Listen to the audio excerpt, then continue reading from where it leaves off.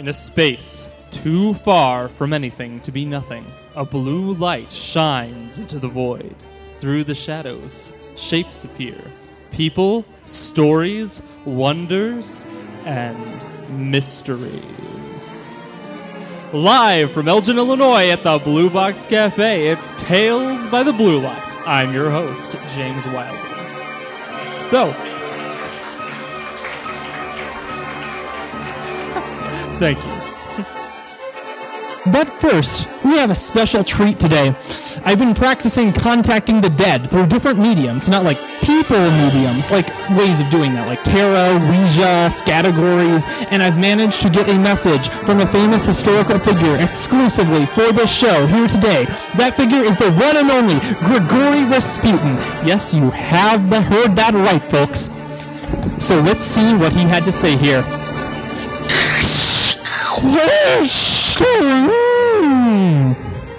I said I practiced. I never said I was any good at it.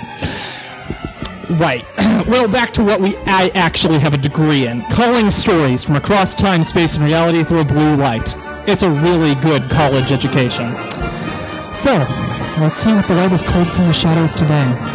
Our first story today is a little horror piece we're calling McMansion Hell. I'm just really glad we didn't get an old house. Old houses have ghosts, you know? I tried to ignore my boyfriend. He was a good guy, and I was happy to be moving in with him in this house together, but the guy really could use a reality check sometimes. Ghosts aren't real, Mark. He frowned. Not this again, Yennefer. I let it slide. He worked a good job. He was loyal. He always did little thoughtful things for me. And most importantly, he was prepared to marry me if it looked like I'd get thrown back over the border. If the guy wanted to be delusional about the supernatural, that was his business. Still, his predilection towards new houses hadn't been one I disagreed with. The house was only a few years old, part of a big subdivision project that never took off during the Great Recession. Technically, the term was McMansion. The house was made of several overlapping boxes, the roofs sloping into each other. There were two entirely separate areas on the second floor that had about 1.5 feet of roof between them. You could look out the windows from one section of the second floor onto the wall and 1/4 of the window on the other side. It was amazing, and I loved every illogical bit of it. The inside was even worse, with 2 living rooms right next to each other, and bathrooms seemingly everywhere. There was a toilet, just sitting by itself, in the kitchen, right between 2 countertops. I loved it! The house was like Wonderland, surprises at every turn, and no corner without an oddity. Mark didn't actually like that aspect of it, but he got to have his no ghosts policies fulfilled, so he was fine with it. Things started out fine. We slept in our bed and felt the heat unevenly come on during the night. We woke up and made pancakes in the strangely structured kitchen where corners came too early and everything was in the way. We took a walk through the nearly empty neighborhood and made lunch. We watched a movie in one of the living rooms, and that was when it started. "Is there something in the next room?" Mark asked. I listened carefully. I heard the sounds of the movie we were watching coming from the other living room, just a second behind. It must be an echo. This is a weird old house. It's not old. It's not old at all. That was the point of buying it. It's a weird new house then. It must be an echo. It's just the movie we're watching. Look, I'm going to go get some popcorn and you can pause it. He paused it. The sound from the other room continued. Okay, very funny, Mark. Cool joke. He didn't look like I'd caught him at some big prank. It's not a joke, Yennefer, he whispered, and rose as quietly as he could from the seat.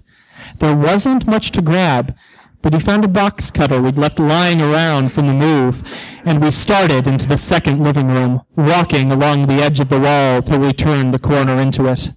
There, like a mere reflection of our viewing space, was a TV playing a movie. The captions on it were in Spanish, just like I liked, but the words and pictures were reversed. In the couch in front of the TV were Mark and I. We turned our heads from the couch. Turned them too far. The other me said. Her eyes were in the wrong place. Her mouth was where her nose should be. Her shoulders misaligned. One of her arms drooped over the back of the couch, and she pulled herself over it, dropping onto the floor and crawling towards us, dragging one leg behind her and the other leg out of place with a knee high up like a spider. "Strap-rit as you do," other Mark said. "Jesus Christ," real Mark said. "Run!" I said. We barreled out of the room and out of the front door of the house. A light went on inside. Another room lit up. Then another. Then one by one the lights went off. "What the hell just happened?" I exclaimed. Was this some sort of prank?" "We don't know anyone around here, Mark, and if you know someone who could pull off whatever that was, well, I wouldn't like to meet them, honestly." "Should we call the cops?" "Oh yeah, undocumented Mexican calls the police because she saw herself contorted and crawling and her speaking gibberish. That will go over real well." Mark rubbed his forehead. "This is like something out of Buffy the Vampire Slayer." "Whatever it is, I'm not sleeping in there tonight. I'm sleeping in the car." He put his hand on my shoulder. "We can't avoid the house forever. Then let's avoid it till morning and call the realtor." "Yes, I'm sorry, but you did say you weren't concerned with what the previous owners of the house had left it for," I growled. "You said it had been abandoned during the recession." "During, not because of. You're a real piece of work. You signed the contract, and it's a darn good deal you got on it." He couldn't see me gesturing wildly over the phone, but I did it anyways. "Do you have any idea what we saw in there last night?" "Some sort of vivid hallucination." "We reread the contract. You're liable for any sort of poisons or gases still on the property, and since you're claiming that what we saw was a hallucination, you don't have a record of that." "I'm recording the call, Chico." "Oh, of course." "So are you going to pay for all of the damages for that, or?" He sighed, long and hard. "The things the previous residents saw were monstrous, but that was years ago, and the building has been cleaned and checked for toxins. The place is safe as can be." "Well, clearly not." "There are a lot of doors on the place. I'd go around and check to make sure no teenagers got in during the night and felt like scaring you. There's a lot that people can find on the internet. It wouldn't be hard to learn what you and your husband look like before you moved in and to know you were moving in and when." "He's not my husband yet, but fine, I'll go look. But if they're all locked, we're talking again, and if they aren't all locked." It was my turn to sigh. "Then I guess we'll see how it goes." I walked around the house. I rattled every doorknob and checked every window till I found a side door on the far side of the house that pulled open with only a light turn of the handle. No noise, no bother. I cursed. The teenager explanation wasn't as baseless as I'd hoped. I locked the screen door and we checked every room in the house multiple times till we were exhausted. We sat in one of the two living rooms, the other blocked off with furniture and boxes. No sounds came from it. "I'm pooped. I guess I'll go brush my teeth," I yawned. "All right, see you there in a sec," Mark replied. I began brushing my teeth, watching myself in the mirror. I looked normal, that version of me, twisted like a Picasso painting. I was horrified. I leaned down to spit, and when I stood back up, I was holding a piece of paper. That is, the me in the mirror was holding a piece of paper. "Get out," it said. The other me flipped it over. "We're not alone." I took a step back, then bolted out of the bathroom. The floor misaligned with my feet. The carpet seemed to go every which way. I turned the corner and found a hallway. I ran down it, but the end was only another hallway and then another. I opened the door and found myself in a kitchen. My kitchen, but wrong somehow. I ran through it. The words on the labels on everything in it were backwards. It was the mirror image of my kitchen. I kept running and got into the living room where I was standing. I said. "I don't know what you're saying," I replied. She grabbed a marker and wrote on her hand, then held it up to a mirror on the living room wall. "You have to leave." That was when we heard it. The crawling, squelching sound. The lid on the toilet in the kitchen popped open, and a hand slopped over the side. My hand. The mirror me shoved me through a door and we ran together, the thing crawling out of the toilet and following us, its wet hands slapping on the tiled floor of the kitchen. "Where?" me yelled. I could guess what she meant. We tried to follow the hallway. We began to run along the walls. The boxes on the floor falling onto the wall as what was down suddenly shifted. We reached a dead end with the stairs, and we ran up it together. There we were, together, on the second floor of my house. I could hear the slap of the twisted knee pulling itself up the stairs. I ran to the edge of the room and looked out the window. To the corner window on the other side I could see. The room looked normal, and through it I could read the words on the obnoxious poster I had bought for that room. Live, laugh, love. The words weren't mirrored. I looked at this room and saw the same poster, but with the words mirrored. It seemed obvious what I had to do. I opened the window. Me grabbed my arm. She yelled. I shoved her back and climbed out the window. The house began splitting in two, and I could see the twisted knee shambling towards me. She looked back at me one last time, a look of betrayal on her face. I grabbed onto the window of the other side and opened it, crawling in. As I did, the house finished splitting with a crack. My mere self and I stood on the second floor each, and the thing screamed. It tore at its face, flailing its limbs on the floor and scratching at its eyes, before both our houses tumbled over, sending me falling against the wall, and the twisted knee out the window, where it flailed in the unending blackness I dared not look upon longer than a moment. I had feared that knee. I had hated it. Looking back on it now in its final fate, all I can feel is an awful and cold pity. I woke up in the room on the second floor, Mark holding me. What the hell happened, Yennefer? Your arm is broken. It's like you fell out the window. I sort of did. Of the other second floor. He raised an eyebrow. Did you hit your head or something? That's a really weird thing to say. The house, has 2 second floors, a little bit apart from each other, with windows that don't line up. 2 living rooms. Okay, maybe we should get you to a doctor. Yennefer, this is a normal house. It's always been a normal house. I looked up and out the window. Birds were sitting on a tree branch singing a song. No second floor in sight. I guess I must have hit my head, or maybe I was just dreaming. That seems more likely, all things considered. It's certainly a weird dream. Come on, let's get you cleaned up. We could just use the toilet in the kitchen. He looked at me like I was mad, so I didn't say anything else as he led me to the bathroom. With the day finally over, I went to the bathroom again and ran the water in the sink. I put my hands in it and splashed my face, hoping to wash away the memories. But there she was, staring back at me, her face scowling. She held up a paper. You left me, mere me. And she walked out of the frame. It's a tough story to tell or to remember. No one believes me, and at least not until they stare into the empty mirrors that await me everywhere I go. A friend who I never knew I could lose.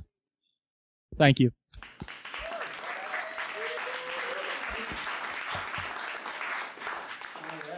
All right, so we thought we'd shake things up a bit here for this second episode, and we're going to try a little cooking segment.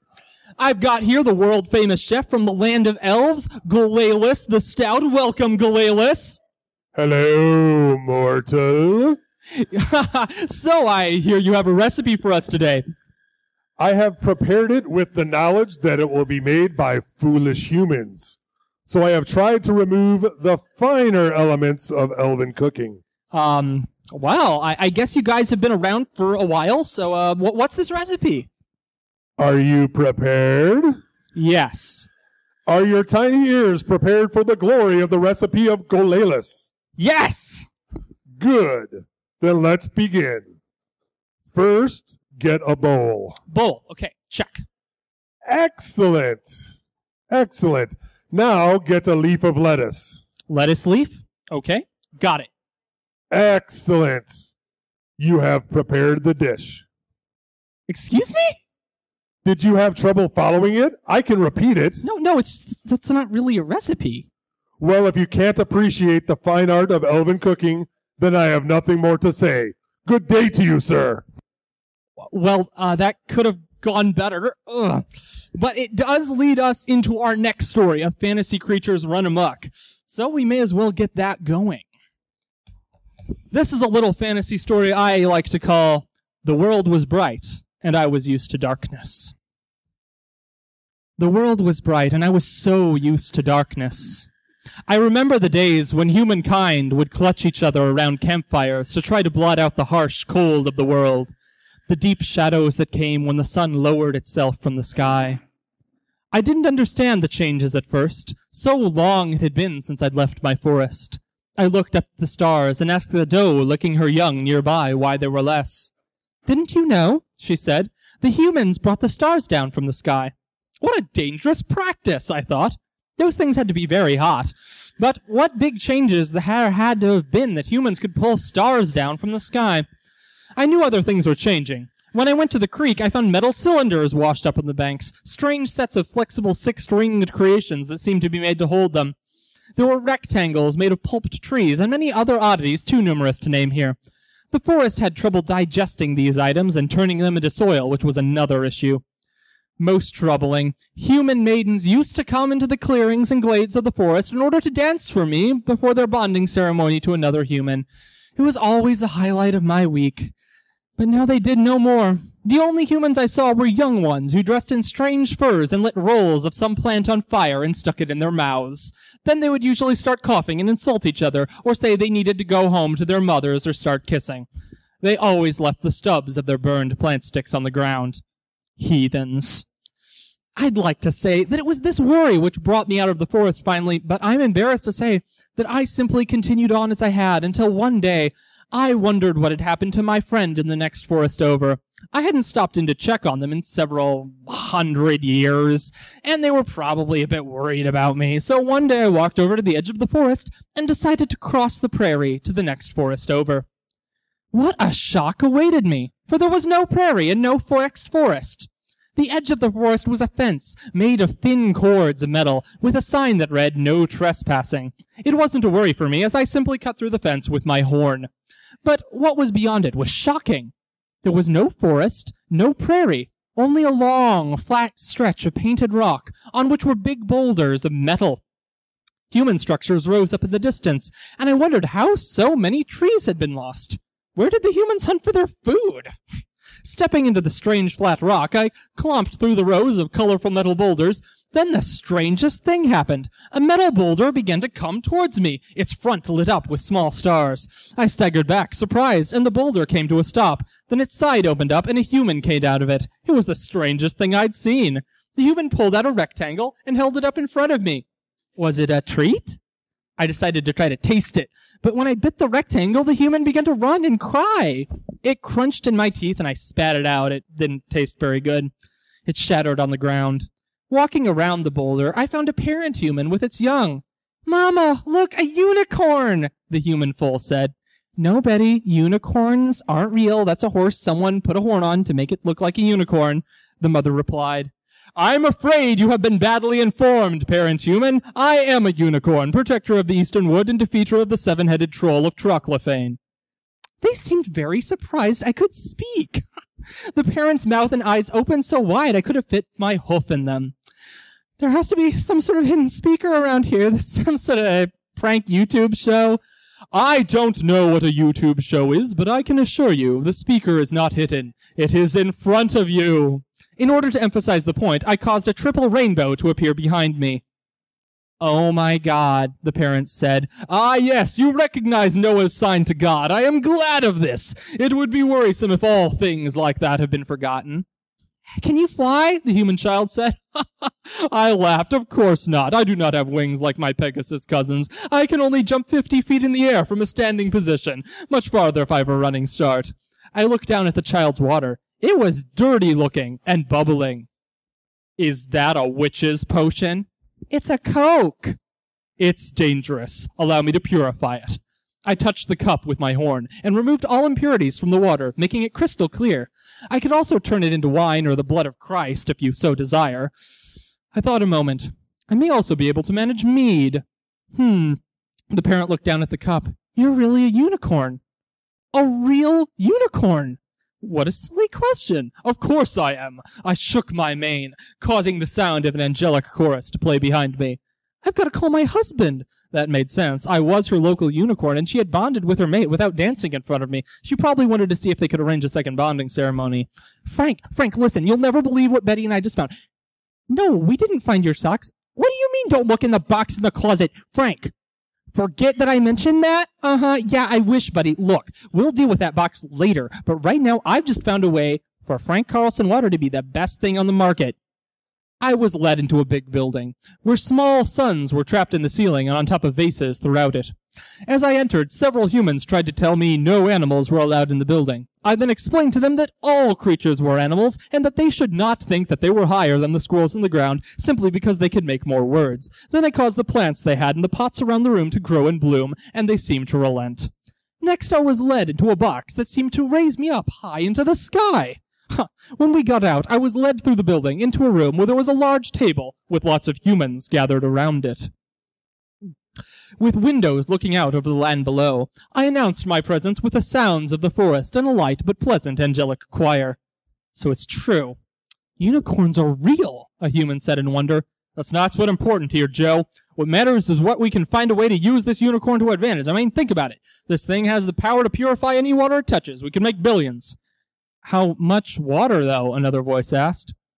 I can purify a pond, but not a lake. I can purify a stream, but not a river. I can purify a cup, but not 2 cups at the same time. The humans looked at each other. It could probably purify a holding tank. Unicorn, do you want to help us? I looked around the room. Of course! All creatures should help one another. Okay, great. How'd you like to help us purify drinking water no one can currently drink? It was a noble pursuit, so I agreed to it. If I could help the humans drink healthy water, that would be a true and honest service to them. They got a big cart that attached to one of the colored boulders that seemed to be made to fit horses. Unicorn's physiology is slightly different, but it was similar enough that I could travel comfortably. They took me over to where great metal cylinders rose from the ground, connected by catwalks. This is where the toxic waste from our plants goes that we weren't allowed to dump in the river because it was causing children to die or something, one of the humans said. Can you clean it up? I'm glad they didn't give the death water to children. The human looked like he was going to reply, but another human covered his mouth. Perhaps he was going to eat something he shouldn't. I walked up the stairs to the top of the first metal cylinder and dipped my horn in it. It was very, very dirty, but it was important work, so I focused all of my magical might, and I moved on to the next one and then the next. Soon all of the tanks were full of pure, clean water. The humans followed me as I worked, looking in awe as I cleaned the tanks. I can't believe it. Soon we'll be able to rival all the big water bottles. The humans looked at each other, but only if we can keep the unicorn. I laughed. I must be headed on. I have to find where my friend went. But it was a pleasure helping you get your water clean, so you can give it to children and they don't die. One of the humans ran off then, holding a black rectangle to their head. Silly little guy. As I tried to leave the area, a group of humans wearing black shells on their heads and bulky black clothes tried to block me leaving. Shh! Stop it right there, unicorn. You're not going anywhere. Oh, you must not have heard. I'm looking for my friend, another unicorn, who lives in the forest that used to be here. Have you seen them? You're going to get back in the trailer. Are you going to take me to see my friend? The humans conversed with each other for a moment before answering, yes. And so I happily clomped my way over to their cart and walked into it. It was a pleasant enough drive, but unfortunately the sights out of the car were fairly boring. More metal boulders moving along vast expanses of flat rock. What a dull world these humans lived in now. The nature of the rock, after some study, seemed to imply they'd crafted it themselves somehow. Why did they choose it for it to look so dull? I was led out of the cart into another building, where the door was shut behind me. The unicorn is in the building, I heard a voice announce from the ceiling. Security will tranquilize it before we dissect it for study. Oh no, I said. There's been some mistake. I am being taken to see my friend. What sort of crazy miscommunication had happened that these humans were thinking I was supposed to be cut up? The poor creatures were so silly. I felt bad for them. Their buildings had white, boring walls and boring gray carpets. Didn't they miss living out in nature where you could at least look up at things and smell interesting smells? Oh well. I would have to make sure I wasn't cut up, however. More humans with black shells on their heads ran into the room and used some sort of automated slingshot they called a gun to shoot darts at me. The darts had a toxin in them, and so I purified their contents into water before they touched my skin. Silly humans. Then they started firing little lead pellets at me. They hurt. How mean. I mean, I healed the wounds nearly instantly because unicorns have magical healing powers and they should have known that. But still, ow! I was forced to defend myself. A task which I wished I didn't have to do, but one that is necessary when other beings cause you harm. I charged the humans and skewered their guns with my horn. Then I reared up rampant and clocked them on the head with my hooves. I kicked back after I landed my front hooves, knocking 2 humans back who had tried to sneak behind me. Then the door opened, and another human appeared with a big tube on his shoulder. It shot out and netted me, but I slashed it apart with my horn. The human with the tube cursed repeatedly, and they shut the door, but I cut it down with my horn and stepped over it as it fell. I began to get the impression that these humans had never actually meant to bring me to my friend. They had done something terrible, in fact. They had lied. Lying is when you tell another being something that you know isn't true, and you should know never to do that, or the being you do it to might have to dismantle your entire facility as punishment. I prepared to charge and began running through the building, tearing through walls and upending tables. There were other beings in the facility who were being experimented on, cut apart, or run through mazes, or injected with toxins, so I cut them all free, letting the apes, mice, cats, and other creatures flee the building. The humans were terrified of me, and my horn glowed red hot with justice. "Human," I said to a cowering human in a white coat, "where is the leader of this endeavor?" The human pointed out the window at a tall tower in the distance. "That's the headquarters of our company, Argyle Corp." I thanked the human and leapt through the window. I charged towards the tower, my hooves the speed of lightning. I zoomed past human structures and leapt over fences. Then I took a running leap, jumping hundreds of feet into the air to crash through one of the high windows of the tower, where I landed in a room full of humans gathered around a table. "Your misuse of the world around you is at an end, Argyle Corp," I said. That's 2 floors down. This is Tekra Corp.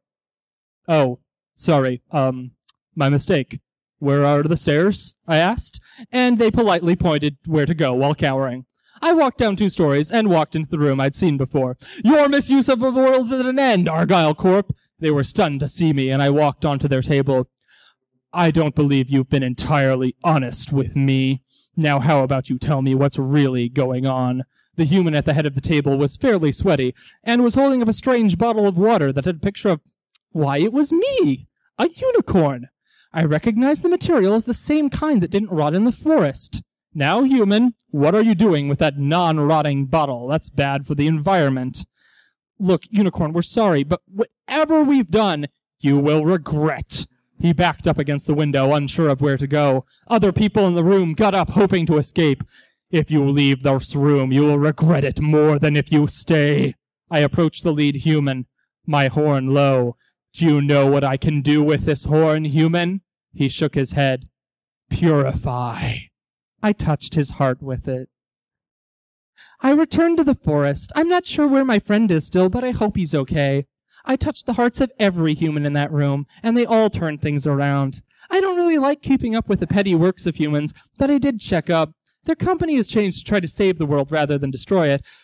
I work hard to keep my forest clean, and I still look up at the stars. For all the darkness, what a bright place this world still can be. Thank you.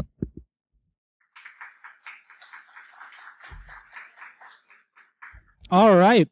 And now we have some special guests this week. Neologian. Thanks for having us. Yeah. All right. So, all right. Can you guys introduce yourselves, please? Sure. I'm Melissa, and I'm one of the co-founders and editors of Neologian Literary Magazine. My name's Liz Melvin, and I'm also a co-founder and editor and contributor. So what do you guys do at Neologian?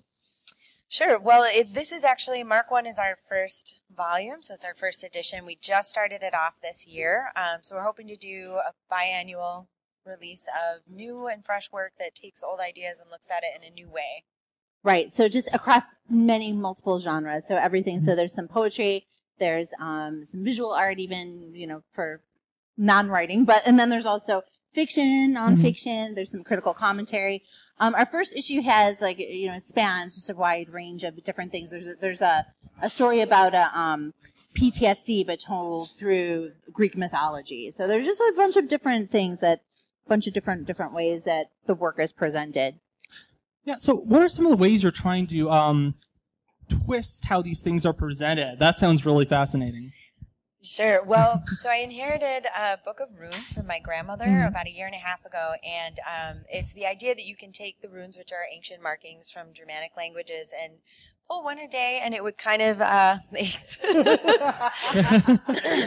about that. Yeah. Oh, Yeah, we just adjusted the mics up here Sorry. for those listening.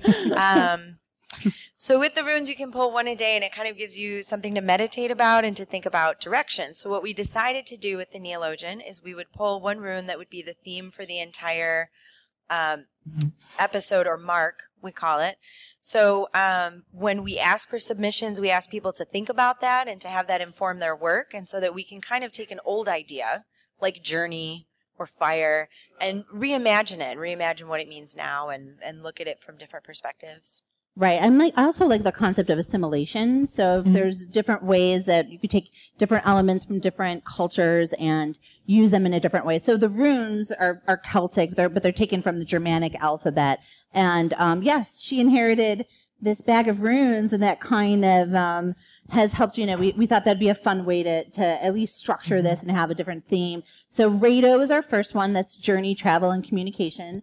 Our next issue that we're working on will be coming out in July, and that one is Kano. So not the Mortal Kombat character Kano, but Kano, which is opening light, fire, torch, enlightenment, knowledge. So that's what our loose theme is going to be structured around. So anybody can submit something that's like with hopefully ties in some way to one of those But themes. And it can be anything. It can be poetry, it can be playwriting, it can be critical commentary. So it really just takes it and looks at it from all these different angles, and you end up, what we found in this first edition was you end up finding something that you maybe didn't think of it before. Yeah, can you give an example of that? Yeah. So even just the word neologian. So you hear of like neologisms or neologists. So that's basically when you use a word that already exists, but use it in a way that hasn't been used before, or when you create a brand new word. So, so some of the, like Google, Google Me. Yeah. It's like, it wasn't just meant a number, way back in the day, but then now it becomes like this this verb to search for something. Or, a troll is like somebody who's rude on the internet. But before that existed, that wasn't used in that way. And now we have like other words like that. So neologians or neologists, so that's someone who adopts new views, someone who creates new words. And an interesting fact is Shakespeare was actually a neologian. So some of the words that he coined, and he was the first person to use, are things like amazement, bloody, countless, critic, generous, laughable, obscene, scallywag. So it's just kind of taking that and expanding off of it and hoping to do something like that. and that's what we're looking for in the submissions when we read them too. So, for example, in Rado, The Journey, one of the submissions was a poem about lipstick and how she basically put on red lipstick and it took her back in time to her youth, and how she thought of this once as her mother's color and how it's hers now. And that journey, and that's not, that's something through a very specific item. Or one line that comes to my head from another piece that was submitted was in Jake Carey's piece where he's giving a character description and he's describing this guy, and he basically is like, well, I'm not going to judge because I don't know how acne chooses its victims. And that for me was like, I never thought about that as like a curse, or like like acne being kind of a mythological beast that attacks people. So those are the kinds of ideas where it's like, okay, you're turning me on my ear a little bit, and we want to read about that. Yeah, so you guys are editors on this book then. And contributors. Yeah. So this is our first self-publication. So we're learning to set deadlines and stick to them with no one else holding us accountable. So our our submission period was incredibly short for the first one. Yeah, we did work. We went to grad school together, so we worked on a publication as part of that as well. And I think that was like a great learning thing for us. And then we were like, well, if we're doing this here, that was also coordinating with like 30 people. We're like, well, what if we want to do what we want to do, and then we just have creative control over it? So yeah, what kind of obstacles did you find as trying to do this? Just with your own creative control, because that's a lot of freedom, but it does also mean that, as someone else who's done like work by yourself, you can often get into a trouble of excess without, Yeah, absolutely. I think one of the biggest reasons that Neologian actually came to be was that we pulled in tiebreakers. So we have another contributor, Colleen, and once she came around, we started making a lot of headway because, you know, we get along very well, and so it's like, I don't know, whatever you think, or I don't know, whatever you feel, and very femme of us. And she would come in, or Jeff Pizek, who's another contributor to the Neologian, we would go to him and say, you know, we like both ideas. What do you think? Yeah, he pretty much talked us out of naming this publication the Gnarly Neologian. So I think for there was a minute we were like, we want to be the Gnarly Neologians. And he was like, nope, just Neologian. But we also, the Elgin Literary Festival, so that's actually how we met Chris, takes place annually. This was the third year. And Liz and I have participated in the last 3 years for Elgin Lit Fest. So we were like, you know, wouldn't it be great if we had this done in time for the literary festival so we could talk about it, so we could, you know, sell copies of it? And that almost didn't happen. There were about 4 different times I'm like, that's just not going to happen. And we're going to have a table. And I'm just going to have to tell everybody that we sold out because it doesn't exist. But we pulled through. I mean, there was a couple late nights in there, some fights with our computers with CreateSpace. For sure. You know, this is an aspect of your creation that is, you know, really valuable to talk about, because so much of what's being made today that's really valuable creative work is being done independently through self-publishing. So, you know, this is your first time doing that. So what were some of the struggles you ran doing that for the first time? Sure. Well, I think if you're going to go through a more traditional venue, you have a lot of help with marketing and getting your name out there and linking to things. And something like this, you have to really decide how much of your funds you can contribute, how much of your time you can contribute, and then you're kind of doing the marketing on your own. And being that we're both writers, we're both creative, we have the vision, neither one of us have business savvy, really. I mean, we totally need a business been a struggle to, we should probably post something on Facebook so people know this exists, or how many copies should we pay to print and bring to the Lit Fest? And even the taxes was a fantastic hour-long meeting. Was like, well, whose name is it under? Should we do an LLC? And you really grow up a lot, I think, because when you're coming to this idea that we're going to do a lit magazine, and it has this really childish appeal of following your dreams. And then you realize, well, if you're going to do that, you really have to put yourself through the paces. And like you said, keep on track and cross your I's or cross your T's, dot your I's. I'm a creative editor. She's the editor. I'm the copy editor. So it's, you know, there was many business meetings. We had meetings where we're going to stay on track. This is going to be great. And I'm not going to lie, there were a few of those meetings that devolved into some late night wine drinking sessions. One entire meeting devolved into us trying to figure out our witch names via numerology. We found a book about have a witch name. So I mean, obviously you get off track, but did you get any good ones? We found some Rose really Marta. good ones. Yeah. What was yours? Rose Marta. That's good. I wanted Augra to work for me from the Dark Crystal, but it didn't happen. Numerologically speaking, it wasn't happening. But So you mentioned the Dark Crystal. So let's talk a little bit about your influences. What has helped you get to where you were creatively? Oh, I have to say first and foremost, Angela Carter, Neil Gaiman, and Margaret Atwood. That woman can take a 100-year-old story and turn it into something incredibly new, and I think that was very inspirational. And I like her whole attitude about getting in people's faces about literature and about reading. And she's done more for Canadian literature than anybody. I mean, I don't think people talked about Canadian literature until she was like, you know what you should talk about? Canadian literature. And now people do. So she was huge for me as far as that creative. Yeah, I tend to lean more towards I love Joan Didion. I also love Margaret Atwood. You know, I get to some pretty nerdy just literary genre. But as far as I get a lot of ideas from dreams, actually, and I get a lot of ideas that are rooted in reality. So things that are that take place, like we were talking before the show, and like my father's from Croatia, and his mother was a witch. She was considered a witch among her people. So I've always thought that was kind of a cool fantasy story, and I always want to try to have like little, try to expand that and create stories around that theme. So, yeah. Yeah. So, do you write about that then in the book? Or okay, yeah, no, so one thing that I do love about this project is taking all these elements and mixing them into other genres that you might not expect them to. Right. Yeah. So can you talk a little about that? How you decided to go about that, and what the process of putting that into a story for?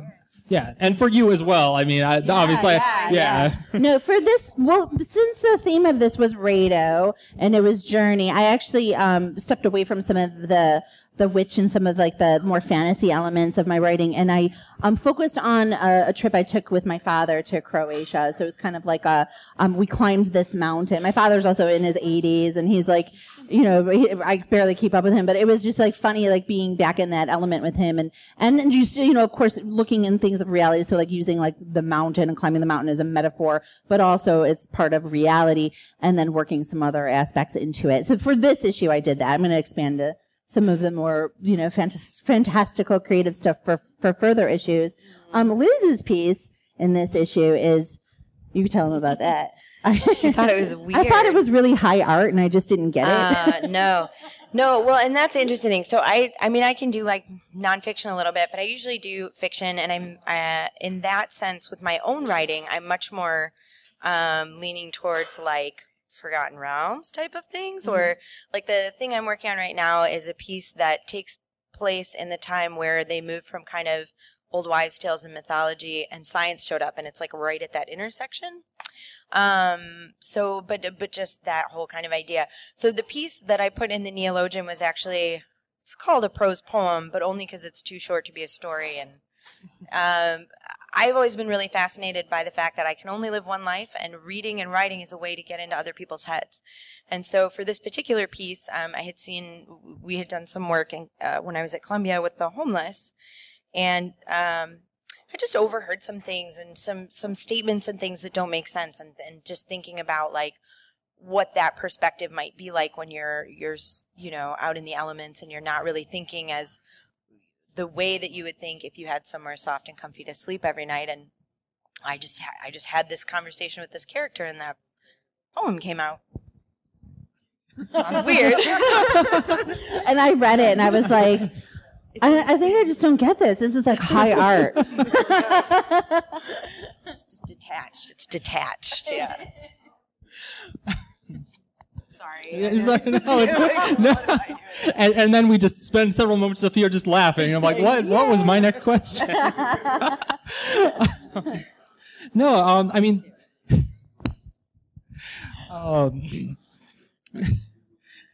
yeah, okay, so,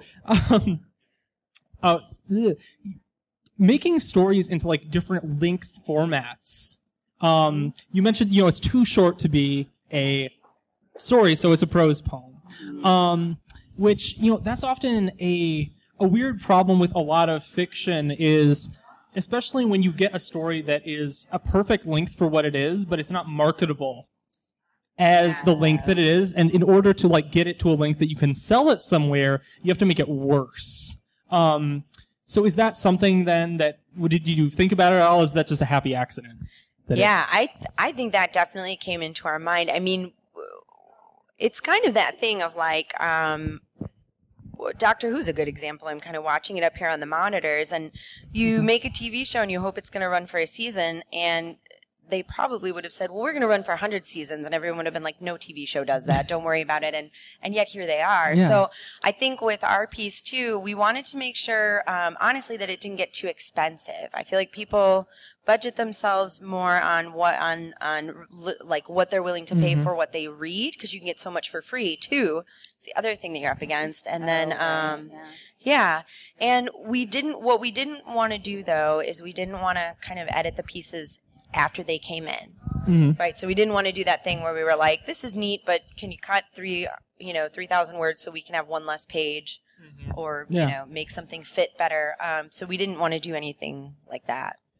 Yeah, there was, I think just in different formats. I mean, depending, I think the story typically informs the format and then what the length of the story is going to be. So, you know, in grad school, I wrote a series of what I thought was going to be essays. And then I had a professor say, well, this should be like a collective story. So that's like, these are chapters, and like looking at something as an essay and having it be this like autonomous thing. And that's pretty much what a chapter is. But then there has to be like this through line if it's going to be a broader story. But, so yeah, I think it just depends on the theme or whatever topic you're writing about, and then that's going to inform what format you choose to use, and then how the length of it's going to be. Yeah, and we made one of the contributors who happens to be a friend of ours, Jake.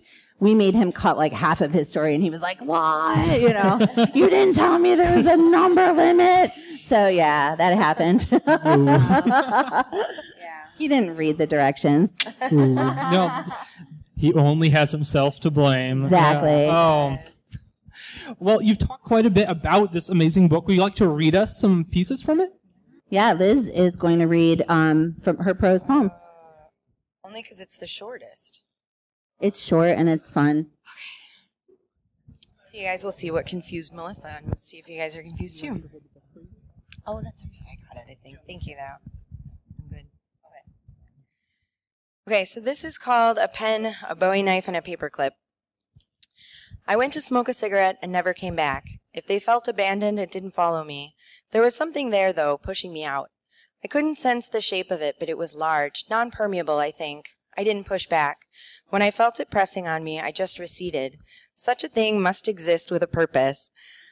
I took only what I had on me, a pen, a Bowie knife, and a paperclip. That's all I used to build this life. You find me here beside this freeway and the gravel and the hurled cans and life's dust because those little things.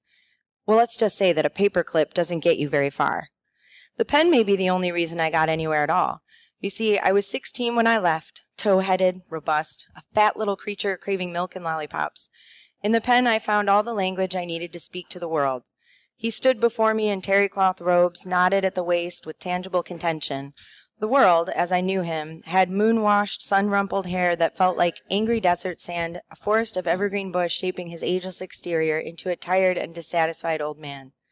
The world, he kept himself busy by putting batteries in broken remotes from junkyards. He was enamored of all his old systems.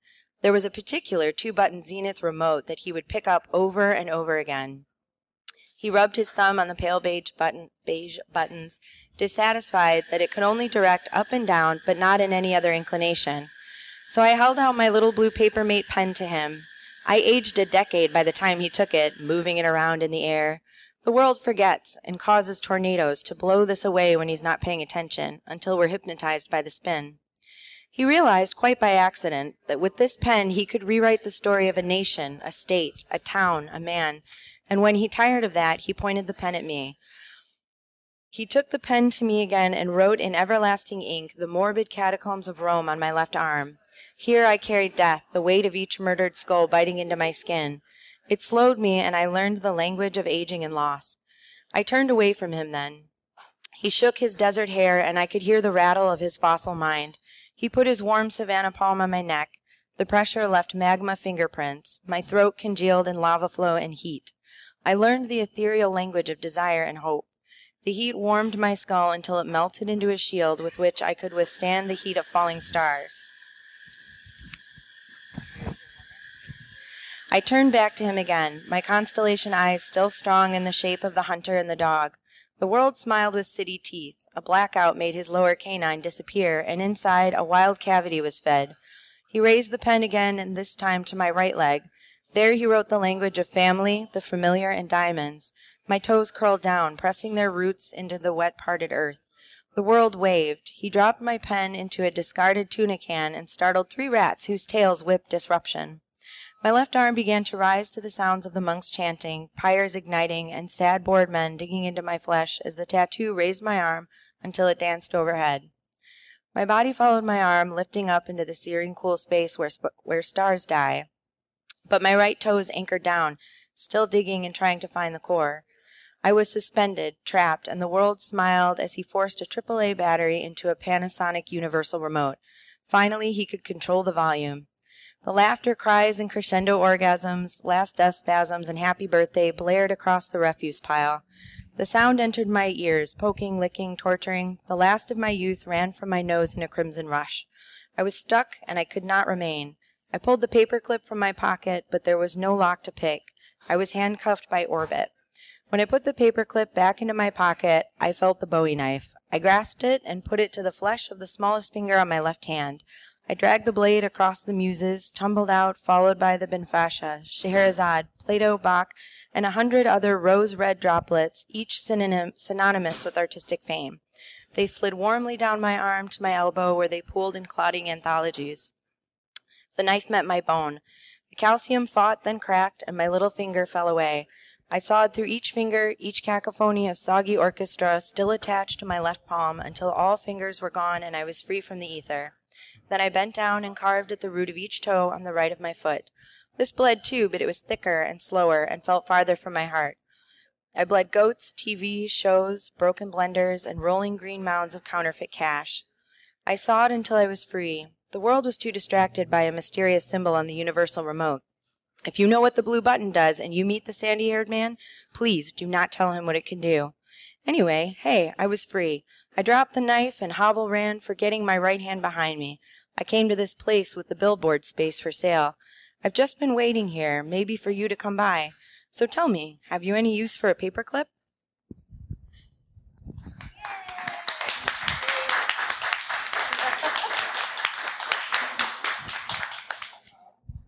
Thank you very much. That was great. Oh, thanks. Yeah. Yeah, high art or the ramblings of a homeless woman. I mean, that's what she was looking at there. What's but yeah. the difference? What's the difference? Yeah. That is one and the same. Yeah. All right. Well, all right. So we've heard from one of you. Would you like to share anything, or? No, I'm okay. No. Actually, the piece that I have in there is a little more on the nonfiction spectrum, so that's fine. Yeah. Okay. Yeah, but thank you. All right. Thank you. Thank you so much for coming to talk to us, for sharing what you're doing. Neologian, you can find them online. We'll put up a link. Yeah, we'll put up a link for you guys on our Facebook page. So thank you guys so much. Neologian, everybody. Yeah, thank you for having us. Thank you.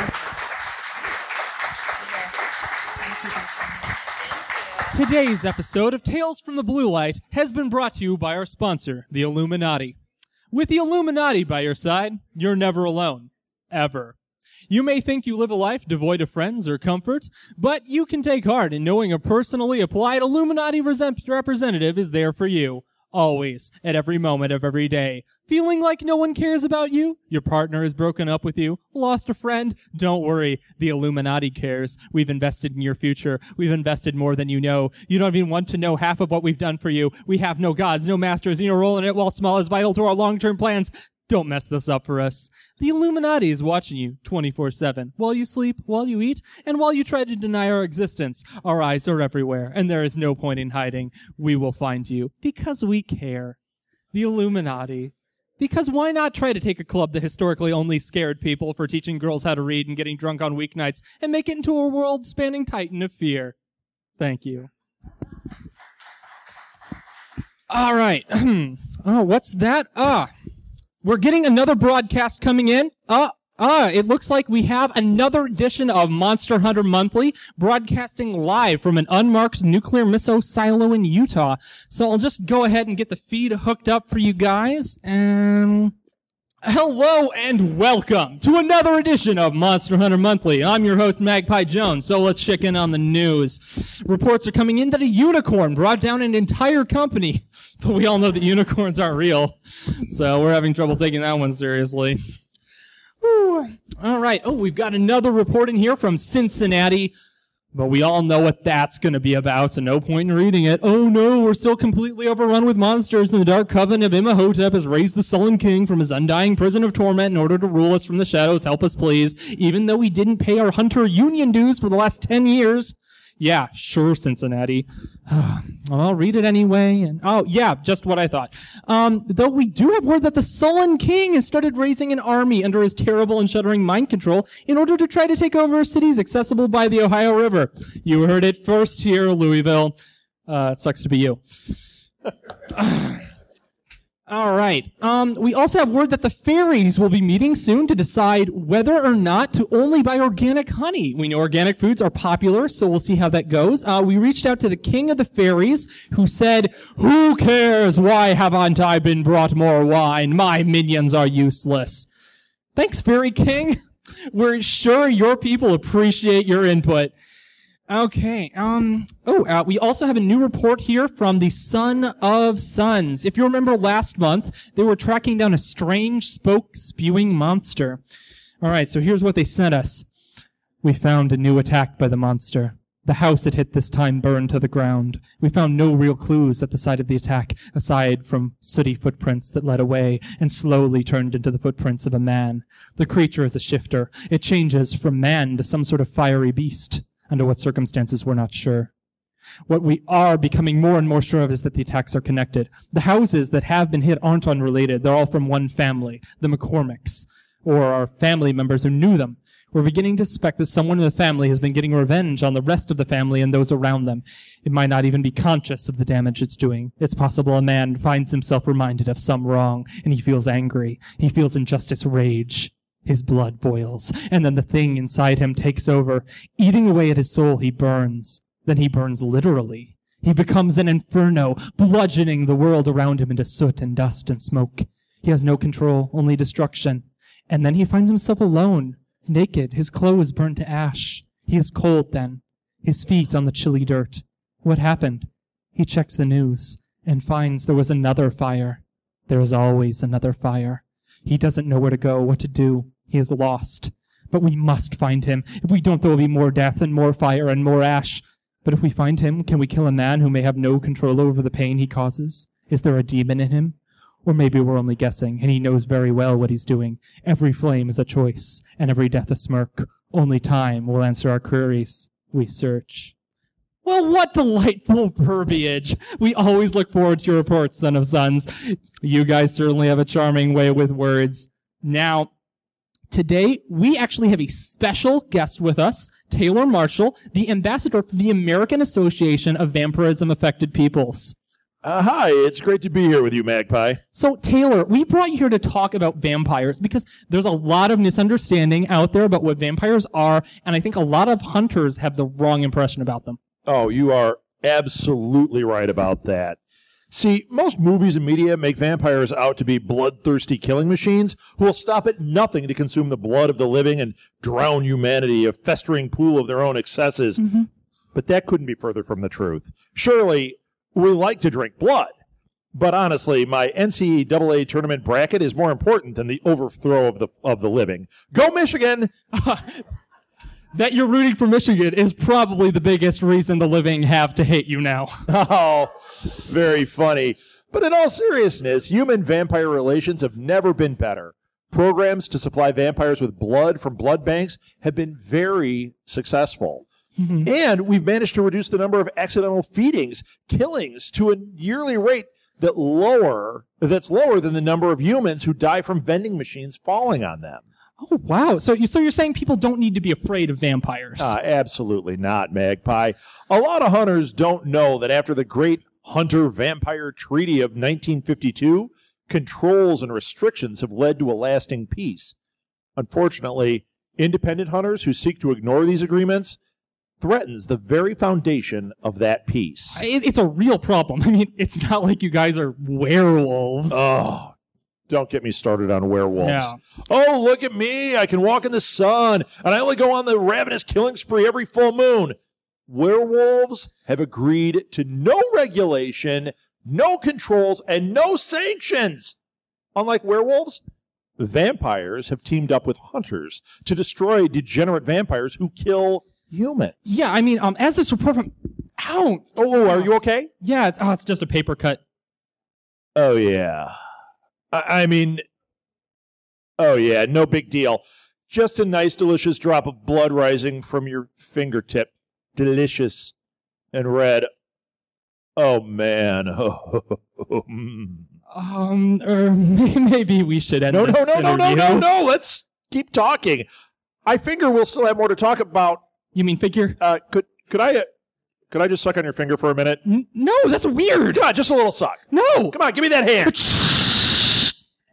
We apologize for the interruption. There appears to have been a problem with the broadcast. So, it looks like we'll move on with the next segment of our show.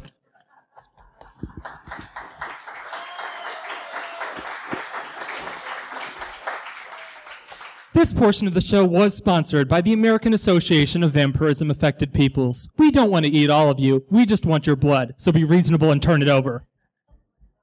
So it looks like we have another story coming through here, folks. We have, another message from the 10,000 Dawns in the future. It's good to be getting messages from the future. Just like last week, this one came with a letter. Love what you guys did in the past. Really happy I can somehow get this here through to you in the past because of light or something. Came across this story and thought it would really fit the show. I hope you're all praising the prophet David Bowie and eating your daily recommended dose of olives to stay healthy. Love from the future, Dan from Mars. Well, thanks, Dan from Mars. Let's see what story we've got beamed to us today from the future then. It looks like this one is called The Taste of Reality. Mary finished zipping up her jumpsuit and stepped through the door into the waiting area where the other testers were there waiting. A woman was going around the room with a device sticking in each tester's mouth, checking a reading, then pulling it out and peeling off a coating on the device and putting on a new one before placing it in the next tester's mouth. She got in place and waited cautiously for the woman to get her. The device went in her mouth and she felt a slight shock on the roof of her mouth. Then it was done. She breathed a sigh of relief and watched as the woman kept up her work. The woman stuck the device in a man's mouth and frowned at the readings. She shook her head and directed the man to leave the room. Whatever they were testing for, Mary was glad she had passed. When the woman had finished, she walked to the front of the room and addressed the group. Thank you for your patience and for signing up to test our new product here at Talanata Softworks. The product we've been developing is, in short, absolutely revolutionary. And you're going to be astounded. She pressed a button on her wrist, and a door opened up in the wall through which an orderly was pushing through a cart of awkward-looking helmets with chin straps. Since you all signed non-disclosure agreements on your way in, I can now reveal the project to you, though I emphasize that you can tell no one of the development of this until the public reveal. She picked up one of the helmets and held it out like a floor showman. This is the first prototype of the Talanata virtual reality headset. She looked around, seemingly waiting to be impressed. No one was. A man coughed. Hardly revolutionary. VR headsets have been around a long time, you know. She smiled politely. They have, yes, but those are pale imitations of this device. You see, until all virtual reality has been a magic trick on your senses. You put on goggles so you can see a fake world. You put on headphones so you can hear it, a nose plug to smell it, a feedback suit to feel it. Your senses are given tricks and mirages, but you still know you're in the real world in a way. You trick and fool, but the strings show in little ways, a sound from the outside, a bump against your real body. Your brain can sense the edges of the world, and it finds the exit, because there always is one. And as long as there is an exit, you will always know you can take off the experience whenever you want. You can never be as immersed as you should be. Our headsets, however, modify the inputs and accept the outputs directly from your brain. You put the headset on. Your brain believes you're actually in another world. There is no trickery, because to your brain, the signals are just as real as the ones you would get from your real body.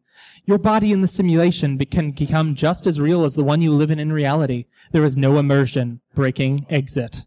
Or so we hope.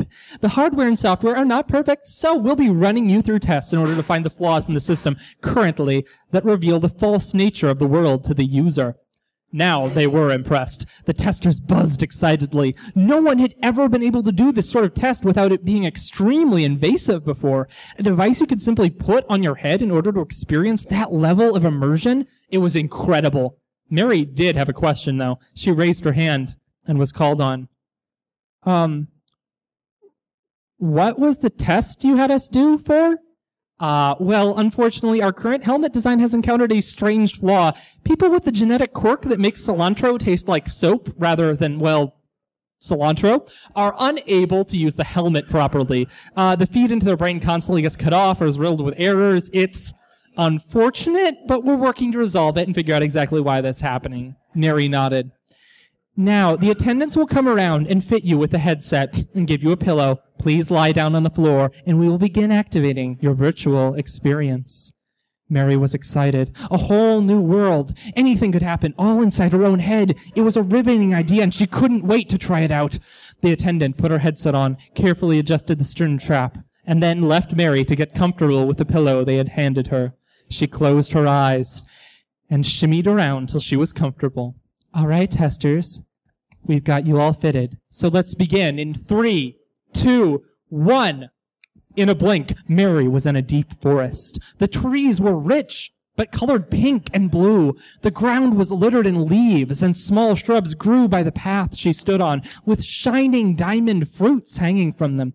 She ran over to one and pulled the fruit off. She put it in her mouth, and despite the hard feel against her teeth cut right through it. The inside was a rich goop that tasted like something in between chocolate and raspberries, but not like a mix of chocolate and raspberries. It was like nothing she'd ever eaten before, and she grabbed more of the berries, stuffing them into her mouth. Greedy, are we? She looked down the path to see a leopard, pink and with large black spots over its coat, that each shone with a black light that came out of the spot like a spotlight. Who are you? What are you? My name is Guardian, and my name is my task. Who are you that dares disturb my forest? Mary looked down at herself. She was wearing a blue dress with a white apron over it. She looked like Alice from Alice in Wonderland. My name is Mary, though I suppose I'm Alice. The large cat purred, and his purr shook the grass around it. So then, supposedly Alice, why are you here? Mary frowned. I'm not sure. Let me see if I can pull up a quest menu. Mary whipped her hand through the air, over and over, in several common virtual reality menu options. Nothing. Then she tried just thinking about a menu. Nothing. Then she tried saying out loud, open menu. Menu open. Quests open, and many other variations on that. The leopard curled up, its tail dancing behind it, watching her. You're a very curious human, it purred. Are you a witch? I'm no witch, I'm a beta tester. I have not heard of the magicians known as beta testers. We were sent here to explore the world and report back on it, basically. The cat rose. I found another like you then. Follow me. Mary scampered after the leopard, having to hold up the skirts of her dress to run. The world really seemed real in a way no game had felt before. The light breeze ruffled her hair. She could feel the slight shifts of her clothes, and the place where the socks met the top of her shoes. Looking above her, 8-winged purple birds flew overhead. Every wonder was really there. It took a conscious effort to remember that this was not reality, that this was a program being shot into her brain by a helmet. It was almost as if when she woke up in that wooded path, the real world had been a dream, and now she was back where she was supposed to be. But that couldn't be right. After all, this wasn't real. She tried to find something that was false, something that she could hold on to remind her that she hadn't been bored of this land of pink and blue trees, where leopards shone like magic lanterns from the holes in their spots. No, this was normal. No, it's not. It's not real. She knew her quest then. She was supposed to find an exit. Something that broke the deep immersion. But as she passed the hanging moss that tasted like cotton candy, she began to wonder if finding that exit was worth it. And that made her worry about being in this simulation at all. She had no control over her own entrance and exit in this experiment beyond the nebulous exit. There was no menu. She didn't need one when everything was carryable on her person. She could pick a flower and put it in her hair, and the flower would twirl in her hair on its own. She couldn't leave, and the lack of falsity made her scared. Guardian, what would you do if you found out the world wasn't real? The leopard guardian thought a moment. What was the difference between the real world and the fake world? Well, one is real and one is fake. But there is no difference in how you see them?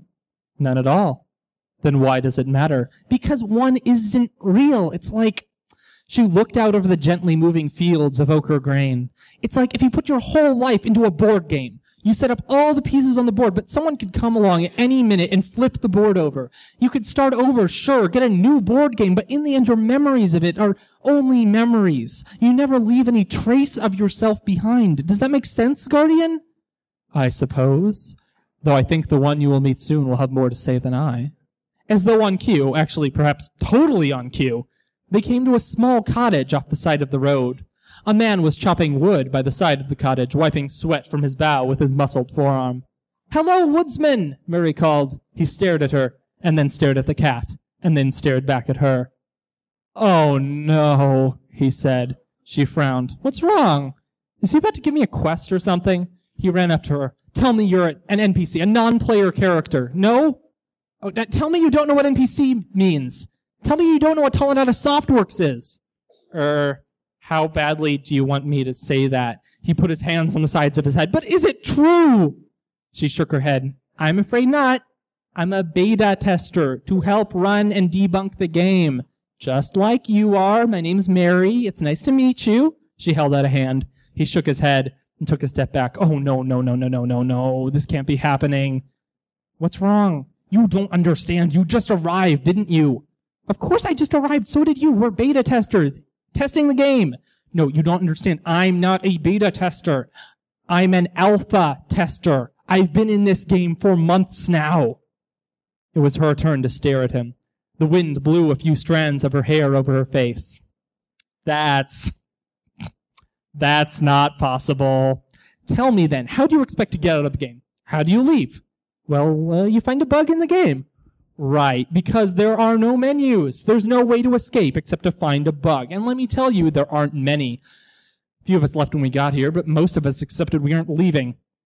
Started taking some of the empty dwellings around the world, settling in. It can't be that dire. I mean, look, you have to be an NPC. This is part of the beta test, isn't it?" He rubbed his forehead. "Well, you're hitting on my theory." The cat watched them both, switching its tail. "Your theory about why we're here at all, why they brought us in when the game is already so polished. Look at it." "Okay, what is it?" He put his hands on her shoulders. "A chatbot AI can replicate human speech.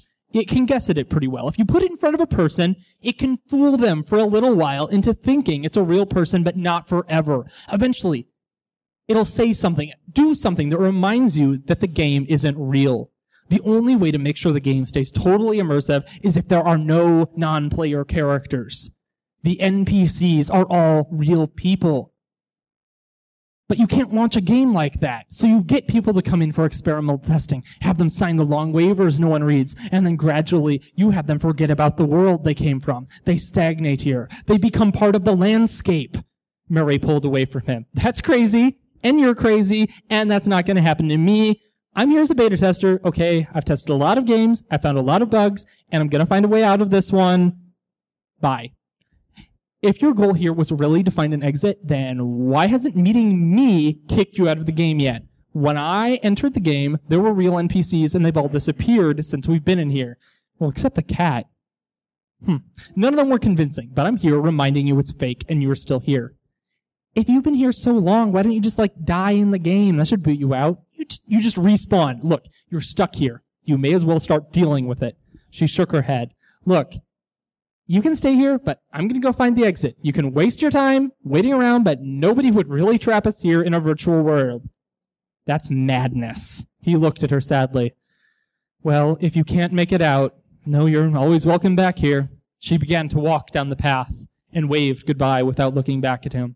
The cat grinned a Cheshire grin. Yolanda and Josh stared at their totally realistic hands. Then Yolanda punched Josh. "Ow! That hurt! The heck did you... Oh my gosh, that actually hurt! That's amazing!" Yolanda laughed. "That's what the ad said! I can't believe this VR is so real! It's amazing! Look at those trees! Those are some darn great trees! And look at that cat! I think that's a leopard. I," the cat began, "am the guardian." They traveled along the road together till they came across a cottage by the path. "Oh, sweet. Finally a building. Maybe we can finally start finding some quests." A man was chopping wood by the front of the cottage. A woman was setting a pie on the windowsill. "Oh, hello there," the woman said. "My name is Mary. Would you like some pie?" we'd like some quests. I mean, all this walking around is nice, but we'd really like to start playing the real game. Oh, I'm not sure about any quests. I've always been here. Well, then we'll be on our way. Thanks anyway. You know, Yolanda, when we log off, we should go get some Mexican. The cat grinned at Mary and began to follow the two adventurers down the path. She remembered something dark and distant that had been said to her in another life, in a dream. Wait, you can help me with something. Cilantro! There are people with a genetic oddity that makes cilantro taste wrong to them. What does it taste like to them? Yolanda and Josh looked at each other, puzzled. Is this really the quest? Just answer the question. Yolanda shrugged. Soap. I think cilantro tastes like soap to them? Mary hugged her, and as the cat watched, she ran into the kitchen and grabbed the bar of soap from the kitchen counter and held it up to her mouth. Maybe with this, she could make a clean start after all. Thank you.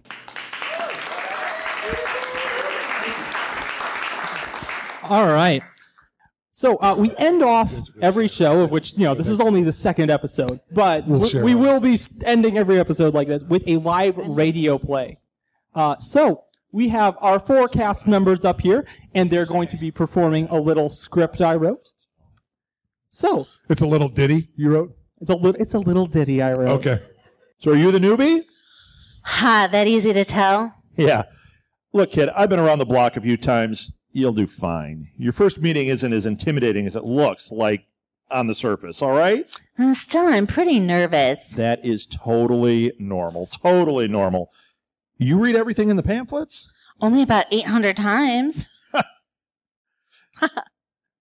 But seriously, I'm shaking in my boots here. And they are nice boots. You polished them well. Thanks.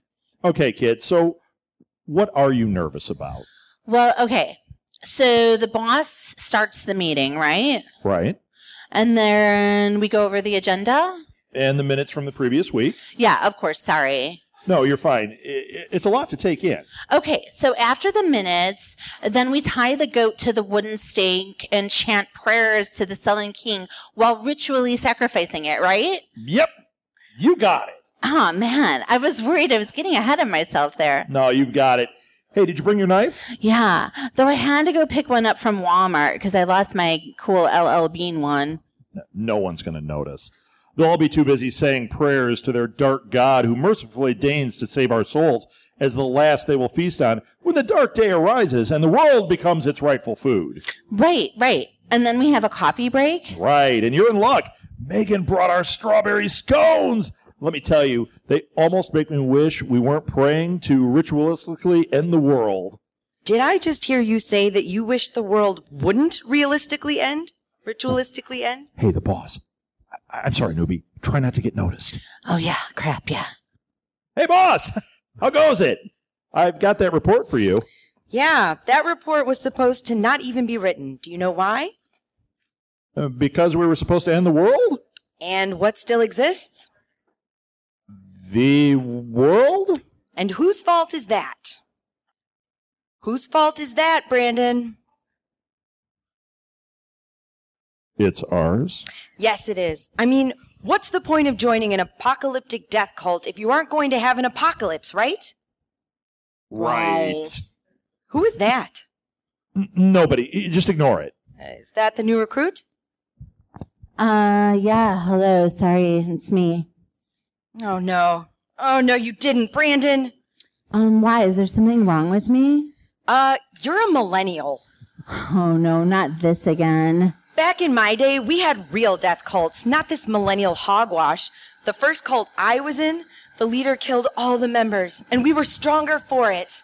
Well, how are you alive, then? I went to get some freeze pops and missed all the excitement. Now, why don't we ask the Dark Lord, our sullen king, what he thinks of all this? Oh, sullen king, Dark Lord of all, come to us.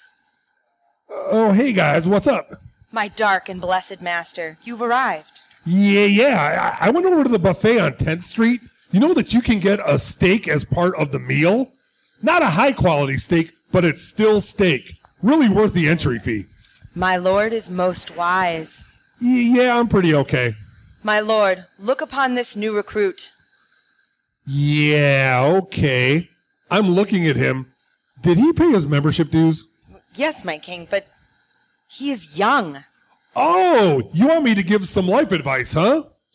All right, listen up, kid. When I was a necromancer in ancient Babylon, we didn't have indoor plumbing, okay? We also didn't have antidepressants. Things were pretty bad. But guess what? You guys raised me from the dead, and as it turns out, you can get real steak at a buffet now as part of the entry fee. Isn't that crazy? It's pretty normal for me. Exactly. You guys have all this wonderful stuff. It's crazy. You guys need to take care of this world better. Our mission statement is to destroy it, my Dark King. Well, that's a stupid mission statement. You're the Sullen King, the Dark Lord of Torment, Eater of 1,000 souls. Yeah, you know, I got that name in a really dark time of my life. But, you know, I'm seeing a therapist now, and things are pretty good. Like, I'm really not seeing why we should blow up the world. Oh, hey, look at this thing. That's a chocolate bar. Crazy, right? This stuff is mad tasty. You guys should try it. But, my lord... Oh, guys, gotta run. I got a yoga class starting in like 10 minutes. You guys can keep this chocolate bar. Ciao. There he goes. In an Uber. You know, maybe there's a lesson here, guys. Maybe the world is awful and worth ending, but the Sullen King is right. We should still enjoy the good stuff there is, like buffet steaks and chocolate bars. That's a good moral. I'm still all about ending the world, but since apocalyptic death cults are getting too cheery for me, I guess I only have one more place to go. A place where the most degenerate can voice their darkest and deepest wishes, where lies fester and no one can tell hero from villain, a place I can really do my work again. Where's that? Twitter.